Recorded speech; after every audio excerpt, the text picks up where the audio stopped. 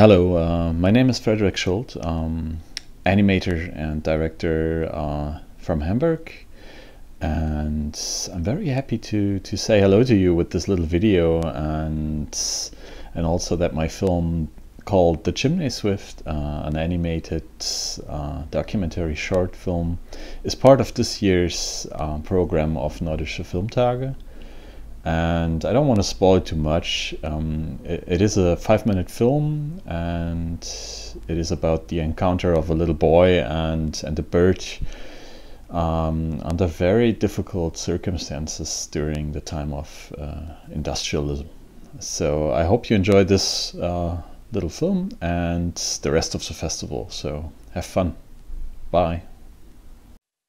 Here's a little story I want to share. My grandparents, they had a big, magnificent fireplace in their house, very old house from the 19th century, and I found it so great and mysterious that I always looked inside this fireplace, like in Mary Poppins. I wanted to look what's there. I wanted to scream inside, and one day there was a bird falling down the chimney in the warm ashes, and this little guy survived and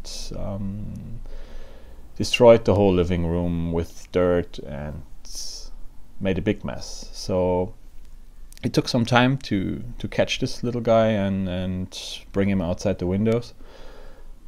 And I thought about this scene many years later when I read something about children abuse, children who had to climb in such a small chimney flue to clean it. And I didn't know about that before, but it was very common throughout Europe. If I do the math, it could have happened actually in that very fireplace of my grandparents I was so excited about as a child. I am Frédéric Schuld, filmmaker from Hamburg, and my film is called The Chimney Swift, der Schornsteinsegler. You can find more about my work at fabianfried.com, a small animation studio I founded together with my friend and producer Fabian. And thanks for watching this clip, and have fun with the short film.